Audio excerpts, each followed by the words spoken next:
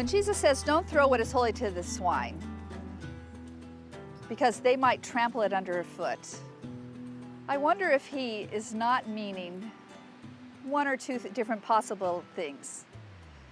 He's saying that we should be discerning.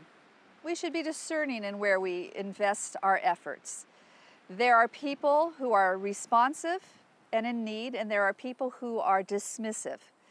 So when you pursue someone, when you seek to love them and help them, if they refuse and refuse and refuse, then perhaps that's not the moment. Perhaps that would be casting your pearls before swine.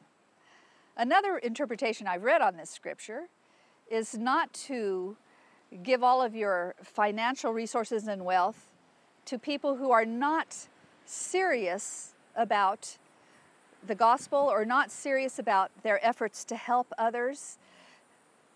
Sometimes people use religion to manipulate other people, and they pretend that they need, but really they're just lining their own pockets. So beware of those who are really wolves in sheep's clothing, who are taking advantage of your religious impulse and your need to give.